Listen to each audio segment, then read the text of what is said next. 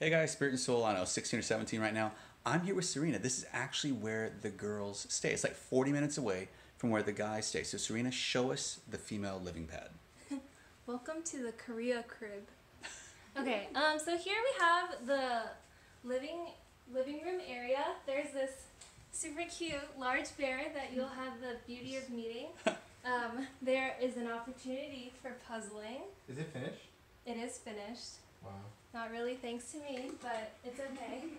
And then here we have the bathroom that usually will be used by peoples Hopefully. that are not Katie.